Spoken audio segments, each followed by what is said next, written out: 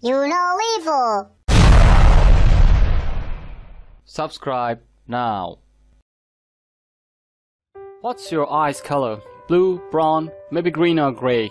When we talk about eye color, we refer to the colored ring of tissue called the iris. But right at the center of the iris lies the pupil, the hole that lets light in, and that appears dark.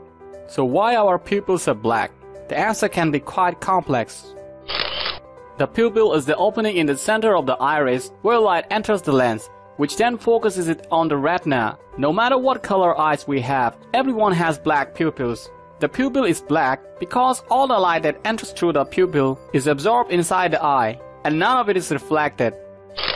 Imagine the pupil to be colored. Let's say red. White light consists of the 7 ROIGBIV colors: red, orange, yellow, green, blue, indigo, and violet. The red pupil would reflect the red portion of the light, which would not enter the eye. This would distort the color of everything we see. It would be like perpetually looking at the wall through stained glass windows. So as it turns out, the color of the pupil must be black in order for us to see the spectrum of colors from red to violet.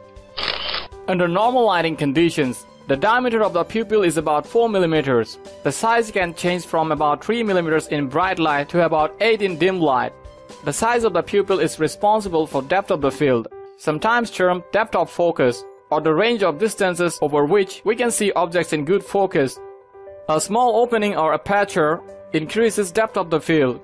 That's why we squint when we are having difficulty seeing something.